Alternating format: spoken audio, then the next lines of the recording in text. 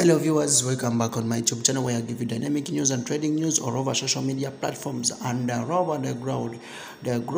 Today we have a really breaking some news, but before we continue, first subscribe, share, comment for more updates to give you, and make sure I don't miss any updates on my YouTube channel. We love you. Subscribe, share, comment. Today we have a really breaking some news. A former Washington defensive tackle Butz has died at 72 years old. The commander announced on Friday no cause of death was given. Lost a dear friend today, Dave Butz, Dave Mark Mosley, and I used to ride to games together.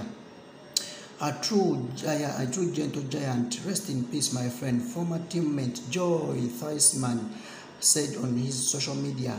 Butz started his career with the St. Louis Cardinals, who made him as a first-round draft selection in 1973, but he is the best known for his time in Washington, where he spent 14 seasons and helped win 2 Super Bowl titles. He was also one of the biggest players during his time in the league, standing 6'3" and weighing well over 300 pounds.